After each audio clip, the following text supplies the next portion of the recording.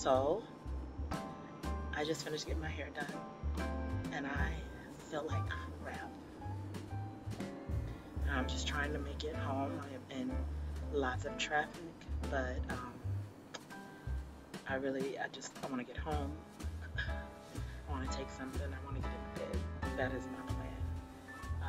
I don't know if it's the flu. I don't know what it is, but it is on my head right now. And sorry for the soft whisper.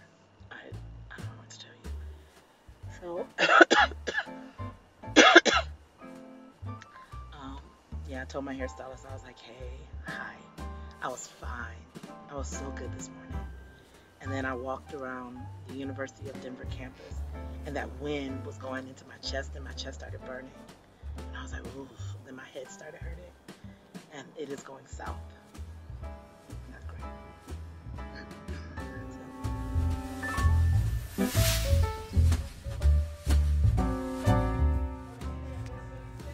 Everybody, welcome back to A Sweet Journey. I am Sonia, also known as Sweets. It is the end of the year, and I tested positive for COVID and the flu.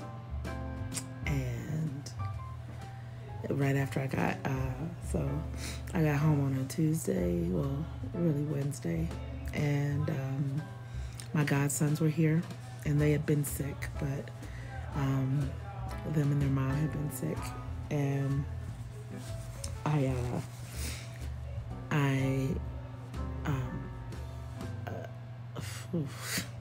it's a little foggy, sorry, but anyway, we had them for like 2 days, Wednesday and Thursday. She picked them up Thursday night. Went to get my hair done on Thursday. Anyway, so I have been sick, I've been weak, I've been in the bed. Yesterday was the first day that I actually got up and got in this chair. As far as I've gone, I'll walk to the kitchen sometimes, but yeah, didn't really celebrate Christmas. So yeah, here we are. I thought I'd share a couple lessons. So the first one's a little bit hard because I feel like I've already started running without my feet. Without my feet touching the ground. I feel like I've already started on the 1st of January. I start a second job as a faculty adjunct coach, an adjunct faculty coach for the University of Denver. And I'm really excited about it, and I love it. It is a lot.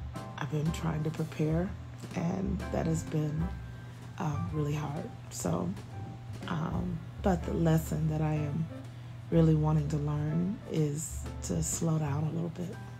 I think I am, I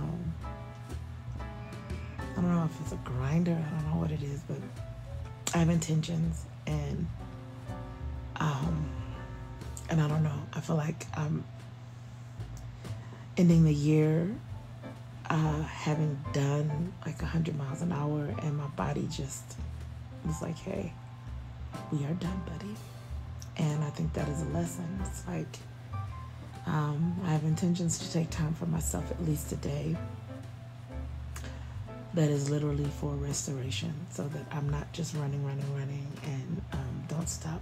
So I think that's a lesson. Like, you cannot run on all cylinders all year.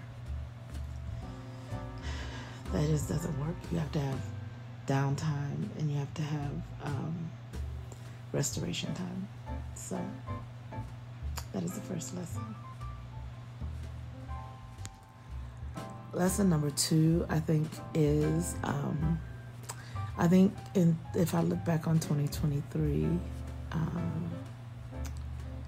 I did a lot of things that I didn't necessarily want to do. I did it because somebody else expected me to do it. And I like to do much less of that. Much less of that. I think I was really fortunate. When I got back in town, I had events. I had like about 2 or 3 events scheduled, and I physically could not do it. Actually, one of them, like my friends got sick and it got canceled. Another, then I got sick, and anyway, but the whole time I could have just said no. I don't feel like it, but I didn't do that, and I like to do more of that. I like to do more of making choices based on like what I really feel like doing, and not just saying yes to be people pleasing and accommodating. So yeah, that's the second lesson. I think the last lesson that I'll share is really take good care of yourself. Eating right, working out, like the thing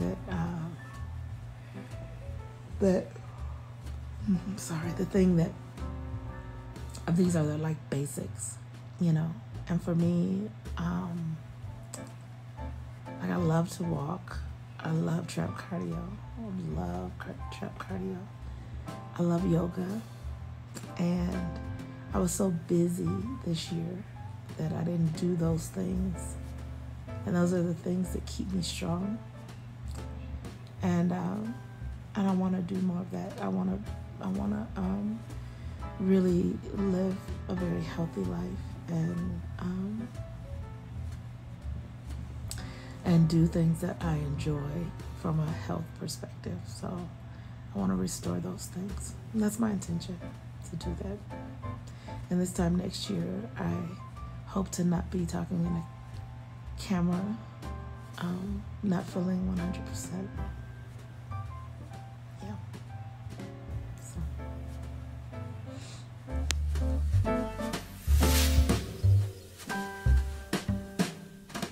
Hi.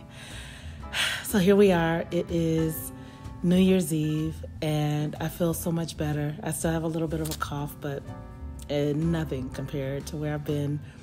And about an hour ago, my niece gave birth to little Miles, a 123 baby. So we're really excited about that, and just excited about whatever is waiting for us in 2024. So thank you all so much for watching, and thank you all for hanging out with me. And those of you who have been praying for me, I appreciate it so much. And let's do big things, shall we? Thanks for watching. See you next year, God willing.